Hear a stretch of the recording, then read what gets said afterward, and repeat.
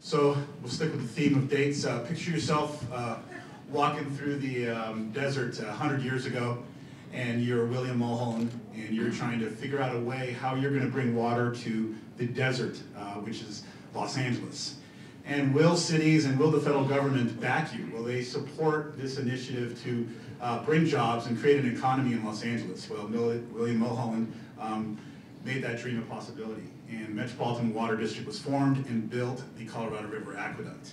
It's a 242-mile aqueduct that brings water and imports water over 500 miles. And you think about the other supply of water we have for Southern California, and that's in the north. And we've read in the news, and I'm not going to go through that because we only have a few minutes, but there's a lot of pressure on imported supplies. So our portfolio in the 1990s, with about 15 million people in Southern California, was delivering about 1.6 million acre-feet of water.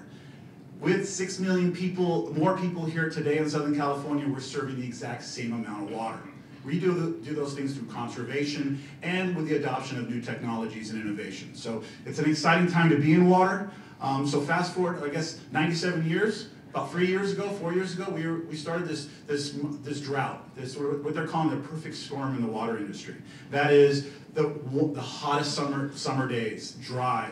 Again, imported supply being threatened by environmental pressures, and just this whole low snowpack. And we saw our reservoirs. If you saw any photos in the last 2 or 3 years about the impact that was having on California, you saw reservoirs being depleted. Our storage in Southern California was at about 70% at the beginning of the drought 3 years ago.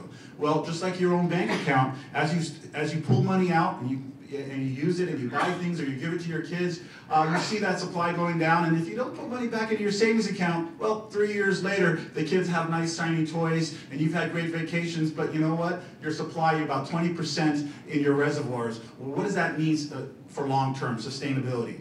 Well, our general manager and our board of directors said it's important that we engage the innovation sector. Metropolitan, looking back in our history, we've always been innovative. Mulholland was innovative. Building the State Water Project was innovative. Our IRP, what we call our Integrated Resource Plan, which looks at water 5 years, 10 years, 30 years out, again, for our grandchildren and my kids' grandchildren. We're looking at diversifying portfolios. We're looking at different ways of treating water. And last week, I was on a call with the White House. It was the first ever Obama put together a water innovation committee, a workshop. There were 82 people on the phone call that were invited. Our general manager was invited to be on the call, but I was fortunate enough to be the one to listen in. But it was a conversation about what are the 4 factors. Again, around the country we hear about contamination issues and major issues impacting water.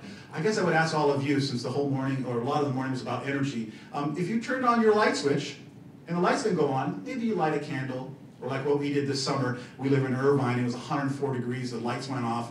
We have solar on our roof, and my wife's like, why isn't it going on? I go, why didn't I pay extra for the converter thingy? So we got battery fans, and we all sat in a circle with my 2 boys, the 10 and 13-year-old. They were freaking out. I mean, it was like Armageddon. It was so hot in our house, and it was the hottest day like in Irvine history, and we were just dying. But I told my family, once if you turned on the tap and no water came out, or the toilet didn't flush, what would that create in your house or your communities? So again, water is something that the drought has heightened awareness. It has created a whole new conversation. Cleantech 3 years ago, we asked them if we could come and be part of the agenda, and Cleantech's like, water, not really. That's all right.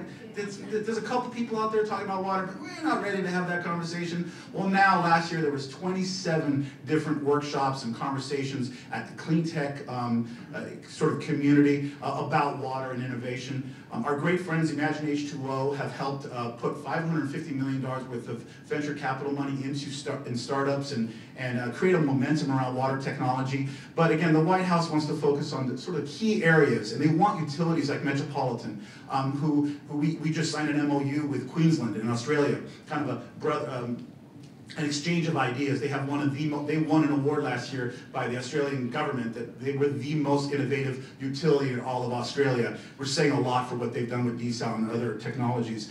But we're excited about the opportunities in water. We want to continue to have the conversation, and again, just happy to be here, and thank you so much for having me. Look forward to meeting everyone.